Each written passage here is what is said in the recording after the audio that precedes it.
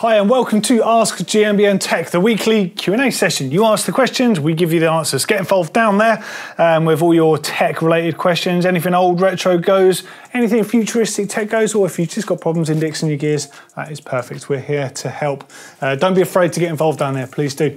Of course, also make sure you guys subscribe to our channels as well. You've got to subscribe to us, to EMBN, to GMBN. It's all free content for you, in which case a lot of it is daily as well. So you can definitely benefit from some of that in your feeds.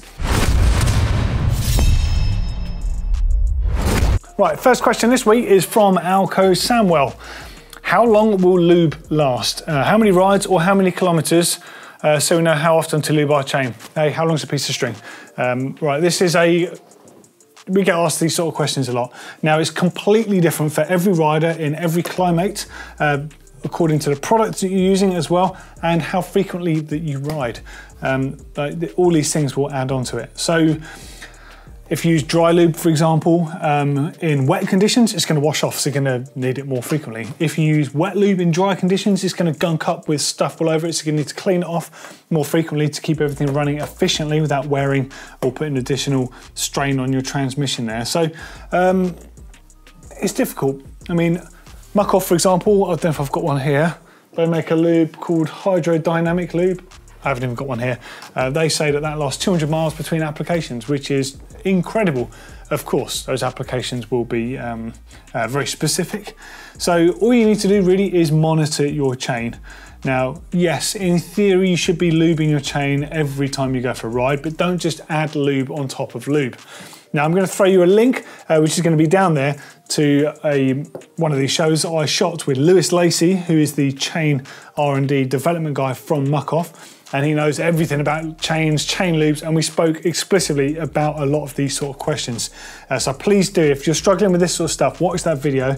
He will enlighten you to a lot of stuff. Now, he wasn't pushing a product, he was just answering everyone's questions. I collated a whole load of questions, all related to chains and lubricants, and I fired them straight at him. So it was actually really good. It's quite candid of him to answer all that stuff. So get involved down there. Okay, next question then is from Matthias Payne. I just bought a new Ibis Ripmo and it comes with a Fox Factory 38. That's a serious fork and a seriously nice bike as well. I've got my sag set at 30%, but it seems there's a bit of suck down, 10 to 15 millimeters perhaps. At the same time, I can't seem to bottom it out. I'm a light dude, about 150 pounds. When a bike is just sitting, should the fork be fully extended? I've tried playing with the purge valves, trying to extend the fork and then equalising. Any tips? I want to get all of my travel. Really, it just sounds like you've got too much air in the negative chamber there. Now, some of this air actually could have got into those lowers, so pushing those purge valves would help. But sometimes, if this has happened, the best thing for it is literally to pull the lowers off and do a basic lower leg service and take the air chamber out. Now, if you're not comfortable doing this, I wouldn't advise you start it. But one of the things that can happen when those forks are assembled is if they end up with too much grease on the top of the actual sort of the air rod or piston that pushes through, that grease can clog the port that goes basically between the positive chamber and the negative chamber. And that port is essential because that is how the air transfers into negative to fill it in the first place. And if it's not able to sort of transfer between them, you can get too much on the negative side and your fork can start creeping down its travel, which sounds exactly like what has happened to yours. Now, for anyone else out there, if you're wondering about equalising your fork as well, what you really should be doing is inflating the fork to a low PSI, like pound square inch, say 50, 60 PSI. Then you want to compress your fork a number of times, yeah, and then up again from there. Now, most manufacturers will tell you probably only need to do this once, but it's not going to hurt you if you do it a couple of times when you're trying to get to your ideal sag point. Now, you should definitely be able to use all that travel. I would also check if you've got any volume spacers in there as standard, because that will also affect how easy it is for you to use your travel. Now, the Fox 38 uses the same style clip-on. They sort of snap together volume spacers that go on the top cap. Now, to get the top cap off, you're going to need a socket for that, and it's got to be a flat profile socket. So you don't need the expensive Fox one they make. That's just a posh one in an orange color. Any flat socket will do. but don't be tempted to use one that's got those chamfered edges, because you will round off the top on there, and that's not a good thing. Now you can also use other things, it's not recommended, but you can use things like Knipex locking pliers that I'd like to use. I've used those many times in the field because they've got machined faces on them. I would say that they're quite safe to use, but anyone working at those suspension companies will say you really shouldn't. So a socket is your safest way. Needless to say, remove the air when you do this. Use your socket to undo that top cap, and then you have access there. And you can have no spacers, you know, up to like 6 spaces or so, depending on the model of the fork and the amount of travel that particular model has.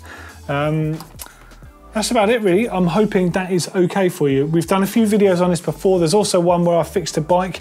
I forget which presenter it belonged to, but had that exact problem. There's going to be a link to that floating around down there where I take you through that process. And I think even when I took the air rod out with the piston on it, you could see it had a massive blob of grease on the end. So it just accidentally had a bit too much grease put into the fork in assembly.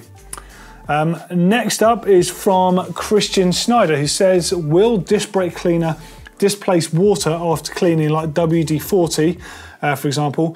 Given the fact it evaporates quickly, it would make an ideal pre-treatment for lubing the chain. Yeah, technically it would do exactly that. Feels a little bit wasteful doing that, but yeah, I'm pretty sure I've used it in a place of degreaser and stuff in the past where I've just needed to get something clean. So yeah, I'm sure you could do that. See no issue with that. Regular commenter as well. Thank you for following most of, well, pretty much all the videos we make. It's much appreciated. Okay, so the next question's from Sparsi, who's got a Sram Level ultimate brake, and part of the bleeding edge tool is snapped inside the port. Oh, and the caliper. Oh, dude, that's unlucky. Nothing sticking out the port to grab and twist the piece out. Brake works, no problem. Any ideas how to get this piece out of the port when it's time to bleed the brake again? Okay, so your brake is obviously working, that's fine, yeah, and so you won't be able to bleed it with that in there. Now you say you can't get pliers on it or anything like that to get it out. Ah, do you know what, I don't know without seeing it.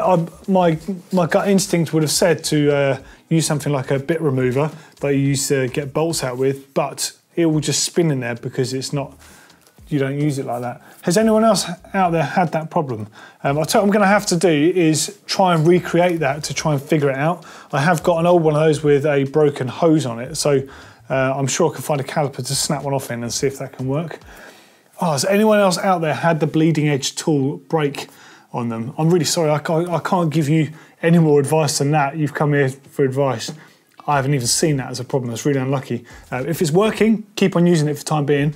I would actually say go to your local bike shop and ask the mechanic, see if they've seen it. It might be a thing that other people have seen, but I've never heard of that.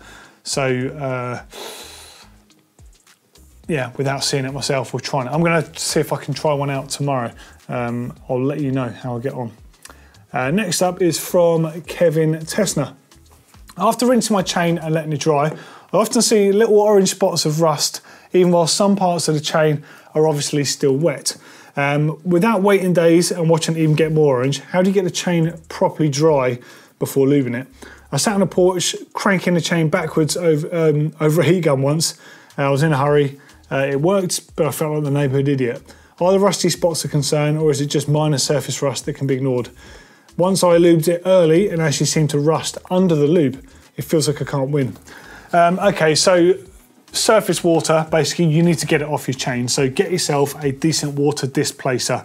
There's lots of different options on the market. There's non-bike brand related stuff, like the classic WD-40.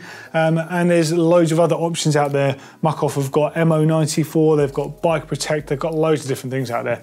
So the most important thing you can do, especially with a chain, like you're finding out, is flush that water out. Needless to say, any sprays that you're putting around the bike there, make sure it can't go near a disc rotor.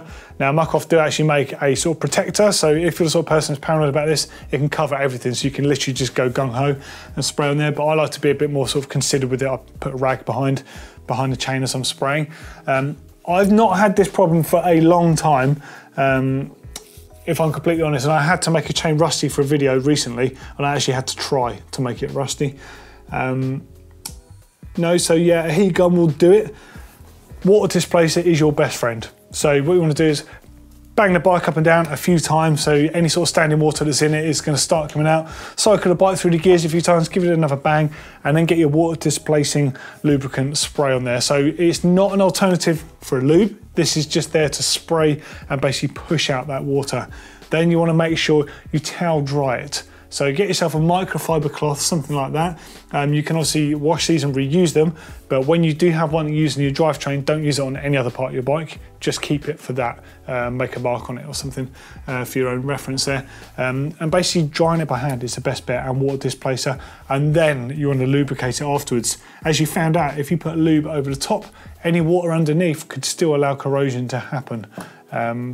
But if it's just surface rust, I wouldn't be too alarmed about it unless it's literally everywhere.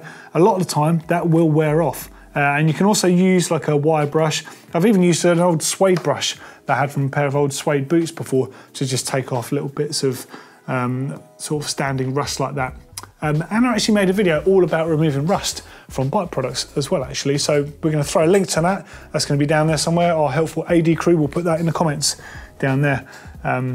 No need, for a heat gun. A blower or compressor actually is another option for you. If you've got a compressor for inflating your tyres, you can force all the air out.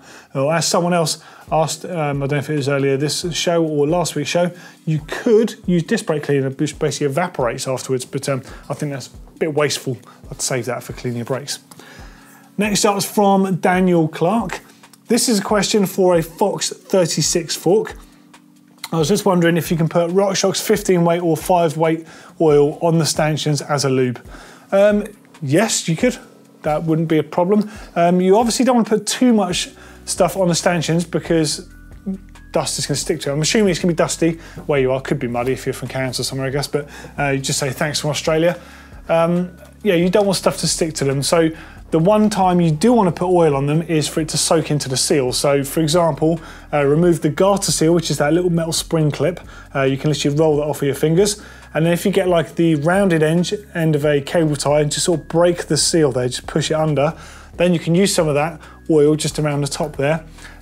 Remove the cable tie, compress the fork a few times, and if there's any muck under the seals immediately, it will lift it out, then clean the stanchions off again, and your fork will feel a little bit more supple. Now, fork lower leg lube, essentially you can use anything really, 20 weight oil will be absolutely fine. The reason that manufacturers stipulate having to have a lighter weight lube in your damper leg and a heavier weight in the other leg really is so the damper doesn't absorb the wrong oil into the actual system. So all the dampers will be using pretty much, other than the latest RockShox one, most dampers out there on the market will have a sort of a bladder style system. Now these systems are great unless they start ingesting oil. So over time, we're talking a long time of riding here, the oil that just sits in the bottom of the fork, just from capillary action, will find its way onto this damper as the damper's moving up and down. That oil ingests and gets into the damper, changing the volume on the inside. You start getting basically like poor performance and you'll need to get this serviced. So that's the reason why the manufacturers stipulate running, like say it's a 5 weight or something, that will be the weight of oil that's in that damper as stock. So if it ingests it into there, it's not really going to mess it up, but it still needs servicing at some point. That's it really. The other option, of course, is some sort of silicone spray. I haven't got one handy at the moment. A silicone spray is a lot of companies are doing muck-off. It's got silicone shine. Some dedicated suspension companies that make them as well, just for spraying on the stanchion tubes.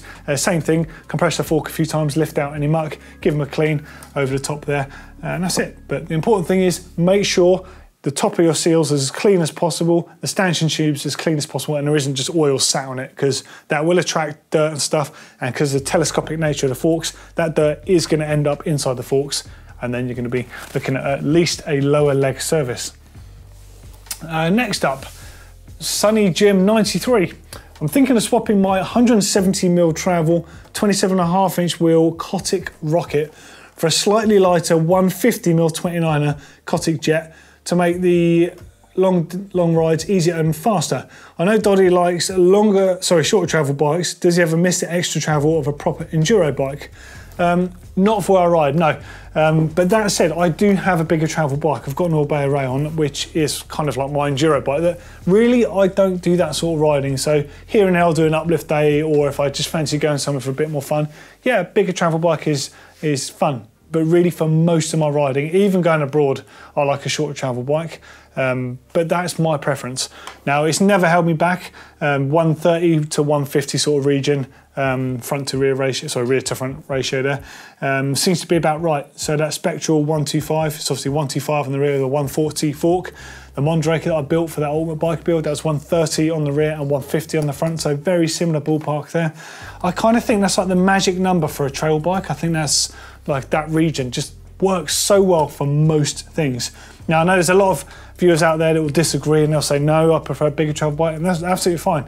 No one's wrong here. I'm just saying what I prefer based on what someone's asked. No, I haven't missed it at all.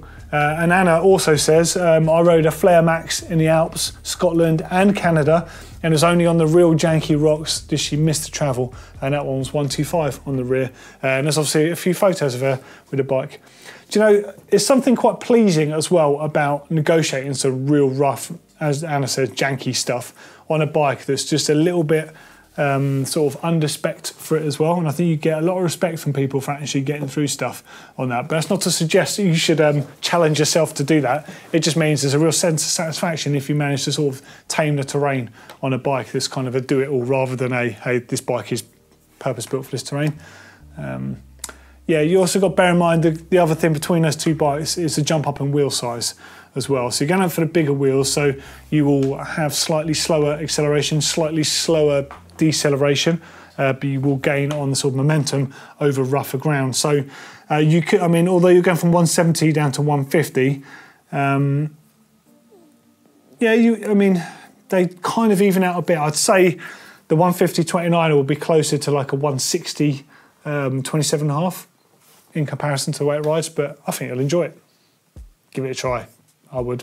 Next up from Joe Shatusi.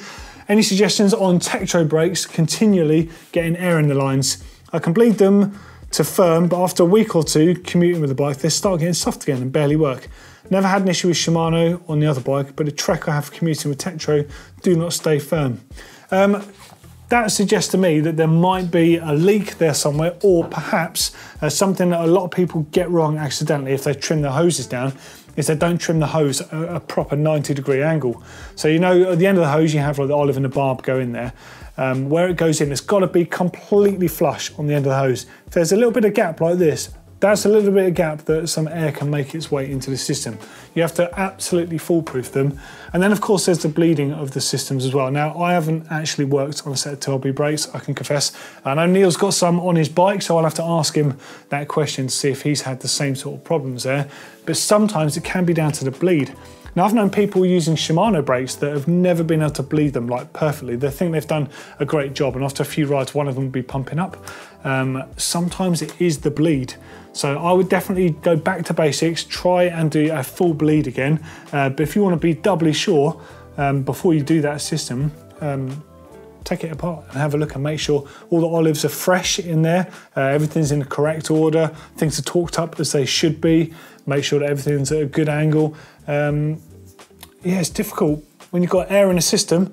So a good way of sort of trying to get some of the air to migrate out of the system is to have your bike up on the end.